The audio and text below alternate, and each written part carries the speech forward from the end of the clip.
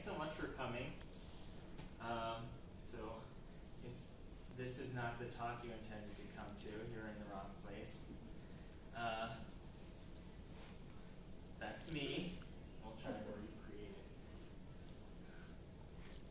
it. So you can contact me there, and we'll have that again at the end.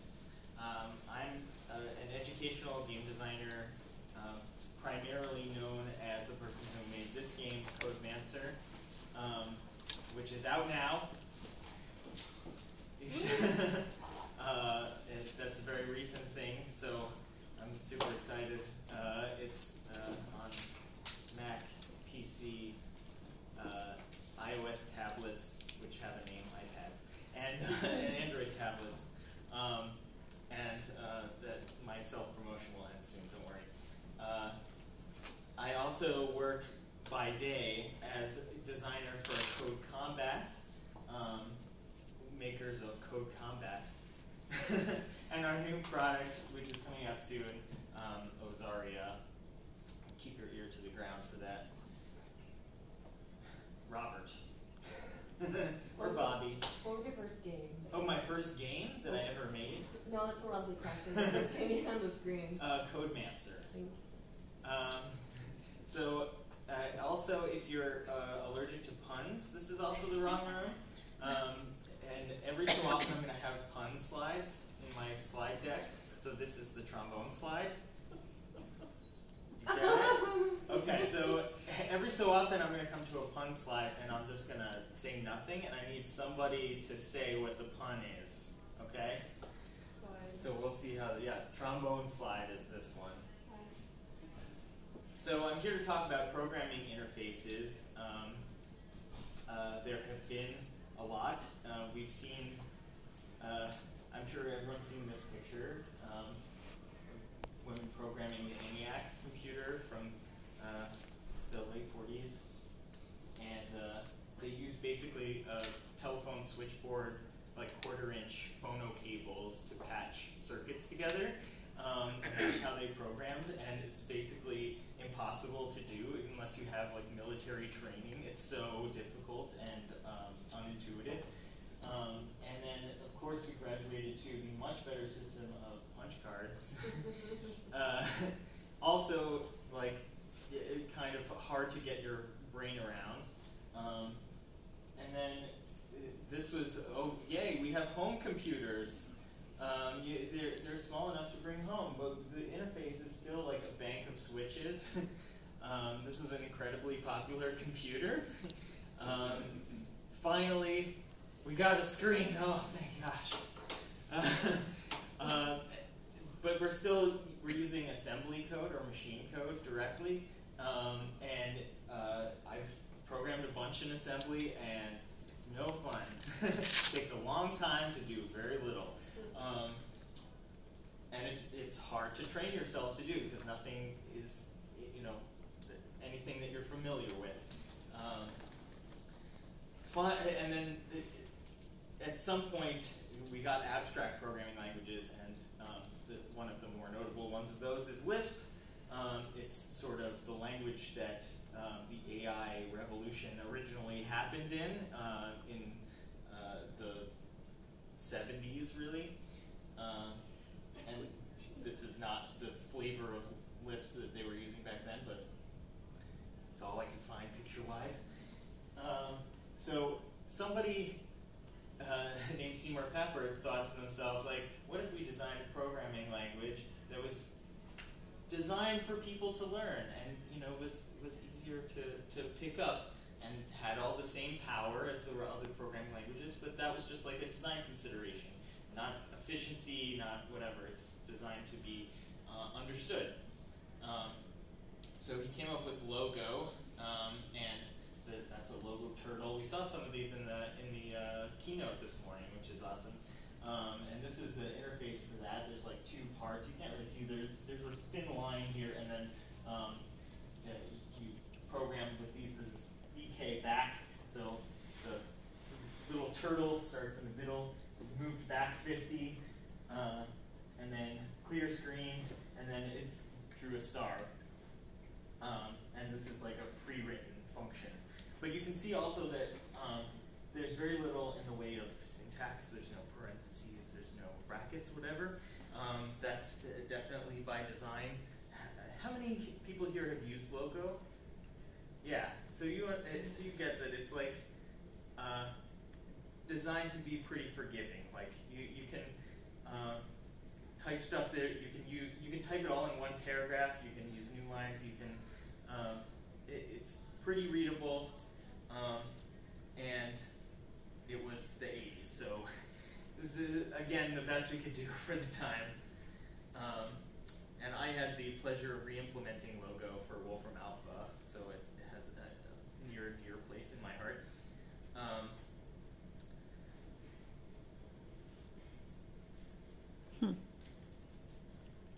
Water slide. Okay, you'll get the next one. So not long after, Lego came to one of Seymour Pappert's students and was like, hey, we want you to build another one of these programming interfaces for learners, but this time it's for something that it's going to be more physical. It's going to connect to a Lego system, and there'll be motors, and it'll be super cool. And they did this, which is RoboLab. It's Mitchell Resnick's work, who we all know from Scratch later on. Don't get ahead of me. And then Alice is this other programming interface on the right. That's Randy Posh at Carnegie Mellon, who you might know from the last lecture. This was his work and his lab, making sort of more scripting for narrative and game experiences. And if you kind of squint your eyes and put these things together, you may notice it looks a lot like this early version of Scratch. This is how it used to look, with like a top-down cat. And now it looks much better, because they hired a UI designer, I guess. And this is a super influential idea for a visual programming interface.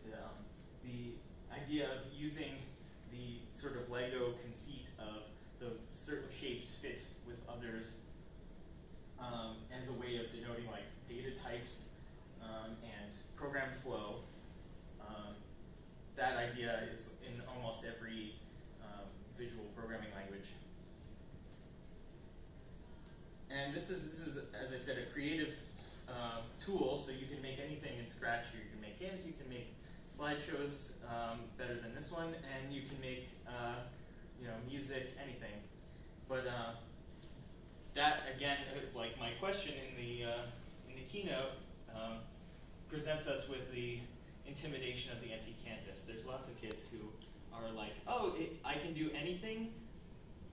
I'm paralyzed. I will do nothing. So as a way of circumventing that problem, we can impose goals, and if you have like a playful system with goals, that's a game.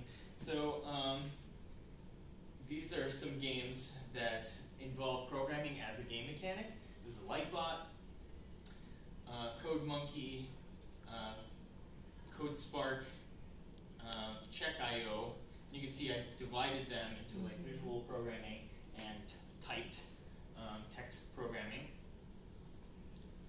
And even the two games that I work on, one of them is visual programming and one of them uses typing.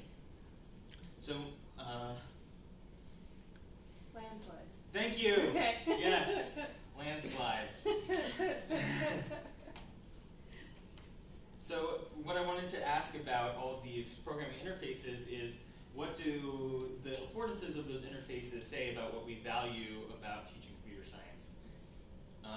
So luckily we have some choices to choose from because these lovely people did some research and came up with these 7 categories, which I'm sure you've seen to death by now today. Like, I don't know, I went to at least 2 presentations that referenced these 7 reasons for teaching computer science.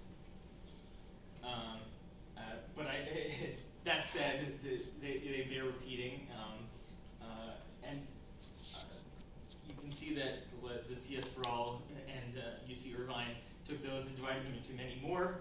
categories, but I want to divide them into many less categories. So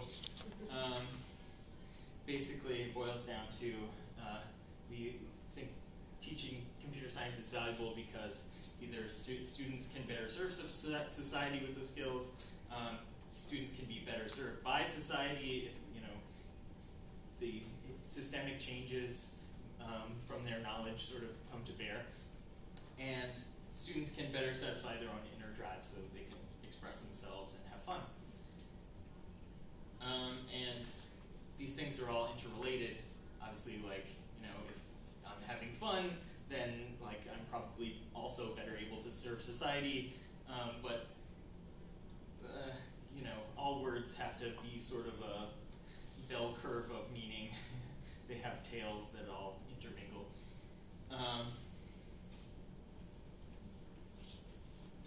Slip and slide. Slip and slide, yes, thank you. So when I thought of giving this talk, I said to myself and to everyone who asked me that I would not be judgy at all, like all of these interfaces and games that go with them. Just say different things about different priorities that we have. I might be a little judgy in this one because this is Apple's Swift, Swift Playgrounds. And this is a pressure that they had to deal with as designers, is that typing on a touch screen sucks. And even like if you know the special swipe interface, you can make it suck twice. But that said, Apple makes computers, but that doesn't have nearly the market share of their touch devices. So they were like, let's make a touch device thing that teaches programming. And then they could have stopped there, but they didn't. They said, we also have a proprietary programming language that only works for iOS and Mac OS X. So let's teach that programming language. But that's a text-based programming language. How are we going to do that without typing, which sucks on touch devices? So they had this little compromise, which is, I think, pretty elegant. You basically present contextually relevant lines of code that you could type, and then you just press buttons, and they get typed automatically. And CodeMonkey has a similar thing, although you can use regular typing interface. There's buttons at the bottom to pre-type things for you, so it's a little more touch-friendly. Although they're teaching CoffeeScript, which is like a confusing language, so why are we teaching CoffeeScript?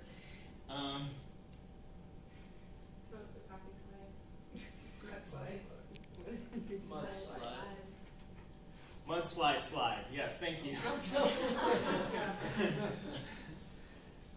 So I'll also talk about the affordances in CodeMancer, because I spent 5 years of my life on it. I think about it a lot.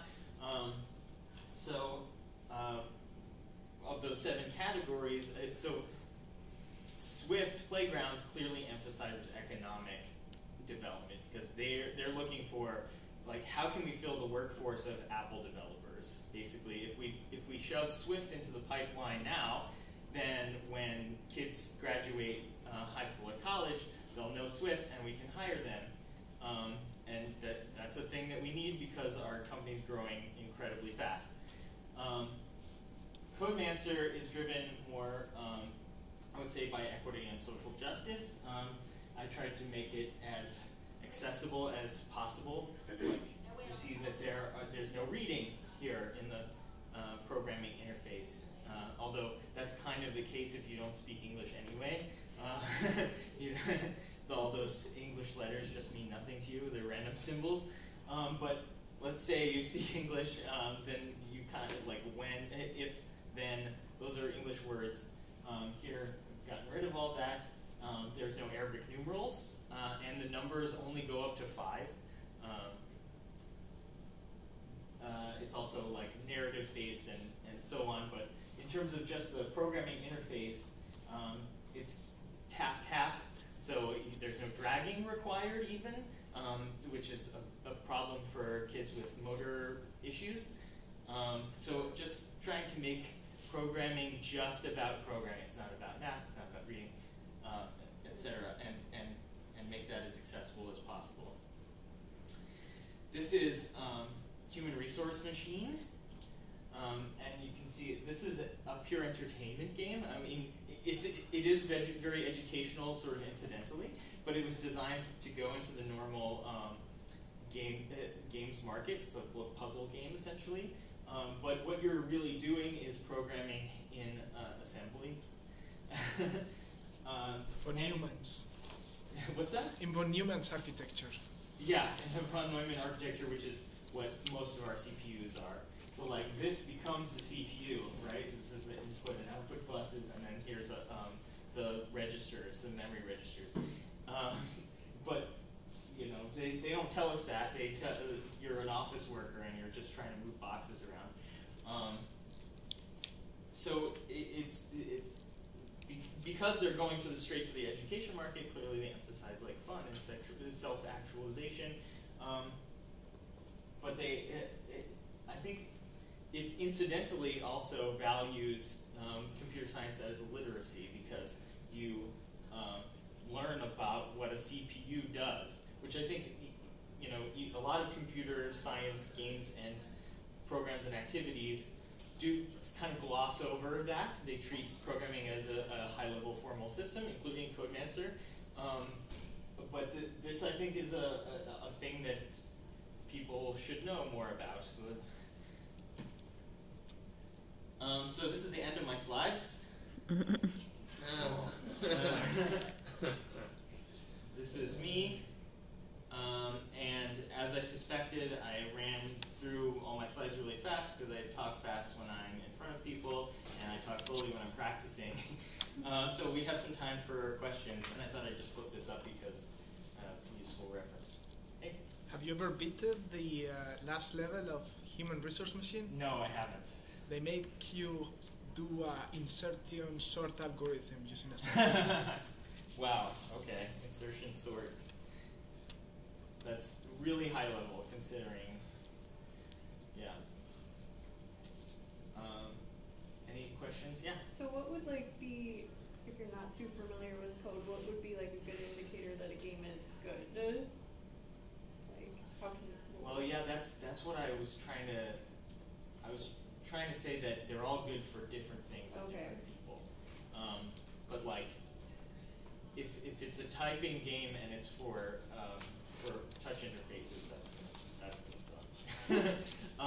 But so otherwise, like what age you're going for? Yeah, it depends on what age you're going for, and like why are you teaching them computer science? Like, is it because you feel like that's going to bring about school reform? Do you think like all these are valid reasons, and they each suggest different things about the type of game that you should choose.